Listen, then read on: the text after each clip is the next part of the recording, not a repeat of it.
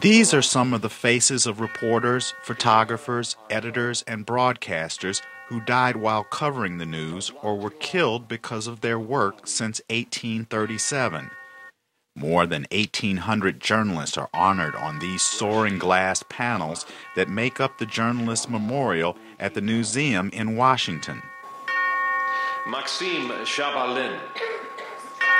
The Newseum dedicated its Journalist Memorial with a bell-ringing ceremony and the reading of names.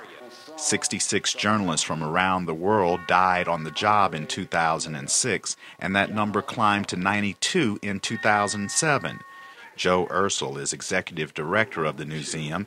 He says the growing number illustrates just how dangerous news reporting has become. Now we find that journalists are targeted either by narcotics dealers or terrorists or in the wars in the Middle East.